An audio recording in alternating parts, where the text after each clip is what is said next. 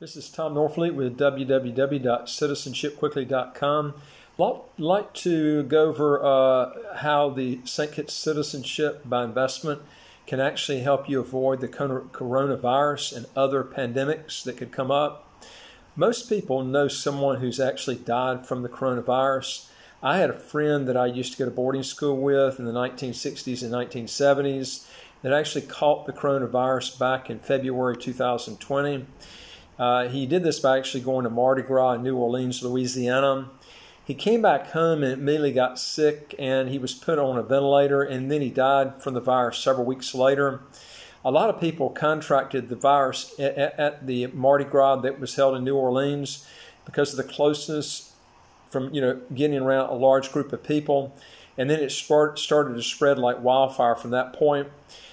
It is thought to spread mainly from person to person, mainly through respiratory droplets produced when an infected person coughs or sneezes. These droplets can actually land in the mouths or noses of people who are nearby, or possibly be inhaled into the lungs. Spreading the virus is more likely when people are in close contact with one another within about 6 feet. It may be possible that a person can get the COVID-19 by touching a surface or object that has been that's actually had the virus on it, or then touching your own mouth, nose, or possibly your eyes.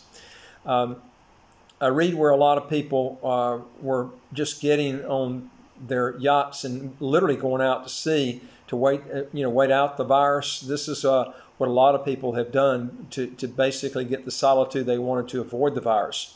One efficient way of avoiding the virus without going out to sea on a yacht is to be in a real small, beautiful country where there hasn't been anybody who's actually died from the virus.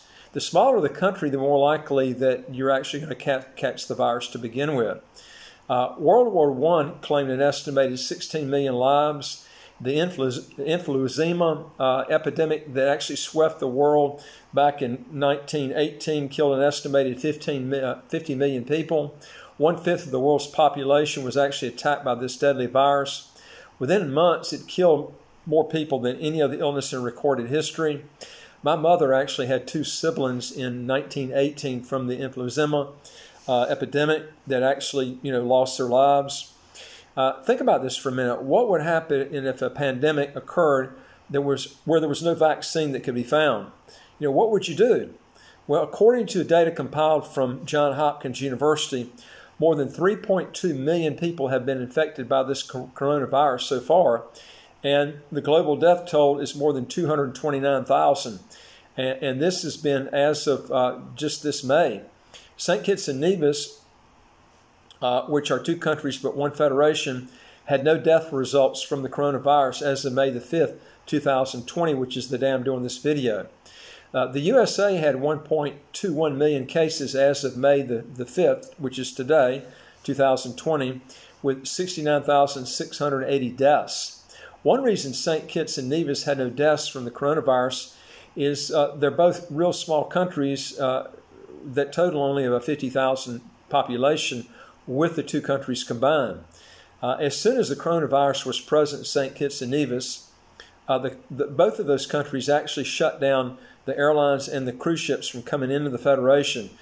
This had a big effect on the stopping the coronavirus from really spreading out. But a second passport in a real small country such as StKitts and Nevis has been proven to be a great health insurance policy, because the pandemic can be controlled a lot more effectively, as you can see by the figures that I've given you, that if you're in a small populated country, your chances of getting the virus is close to 0. You can get the residency and not citizenship, but citizenship can give you the protection, deportation, and give you protection from deportation, extradition, and give you the right to work, whereas residency, it's not going to give you any type of protection like this. I've gone through other videos, which is I want to briefly highlight here, that remember, if you're going to get a passport and you're going to get this and you want to do it real fast, I would keep the following traits in mind, and that is if you're getting a passport, get a citizenship program that you know you can get as long as you got no civil or criminal problems. because a lot of these residency by investment countries don't go by their statutory requirements after the minimum residency requirements have been made, therefore messing up your plans for a passport in a reasonable amount of time. I've seen so many people not get the passport because of this. And number two is make sure the country that you're actually applying with has no military requirements to get the passport. This can affect you and also affect your children and also your grandkids. Make sure that the tax system also that's in place for that country is either territorial or has a pure tax haven in place where they don't tax your income outside the country. And number four is make sure if there's a language requirement that you're already fluent in that language before you're actually applying for the passport, or don't apply. I've seen so many people not get the passport because they can't learn the language.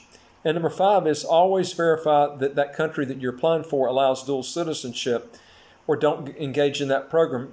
Remember this, a country that's issuing your passport, they own that passport. It's not your passport. They can cancel it whenever they want, or they can choose not to renew the passport.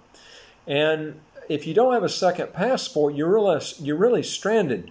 And you don't want a country to be able to control you, so you need to get a passport in a country that allows dual citizenship. This is real important to get this done.